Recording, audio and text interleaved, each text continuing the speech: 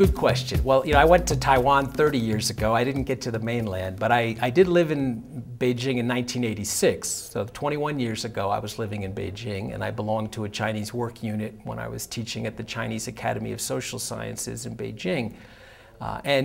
Even after 10 years of reform, you still had rationing. I had to get a ration coupon in order to buy a bicycle. And because I was a foreign expert, I kind of jumped the queue. And I had all the resentment of my coworkers. And I got a lot of, in a short time, I got a lot of insight into many of the problems with planned systems and rationing.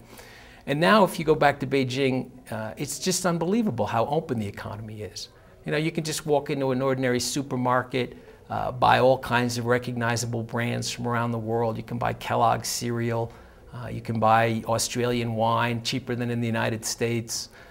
You can buy a wide range of electronic products. You can go get an iPod Nano, more or less the same price you pay in the United States. Now, some of that may seem shallow, and if you're a very rich country, you can sneer a little bit at availability of electronics and food. But if you're a poor country where in living memory people were starving to death, it's quite a remarkable thing to go into markets and have a wide range of products, to be able to buy food, to be able to buy imported goods. This has really tremendously improved the material standing of people in China. And I think that's a key first stage of development, of economic development, is just meeting the basic material human needs. I wouldn't want to exaggerate, so it is still a one-party system. And the most recent speeches of President Hu Jintao make it clear that the leadership envisages the continuation of a one-party system for the foreseeable future. But there has been some political change. There's a much more open dialogue about, in many areas, not in every area, but for a lot of economic and environmental and social policy, there's a wide debate in the press and on university campuses, on television.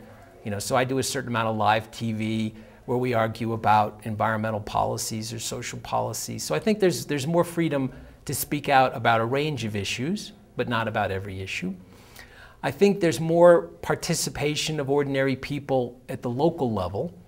So you see lots of examples. In the countryside, you have some villages, where they're actually electing the village head, and probably more importantly, cases where people vote on how to spend the small amount of village budget that there is. So, they have a little bit of money, and people vote on, do you want to improve the road into town, or do you want to dig new wells, or do you want to improve the school?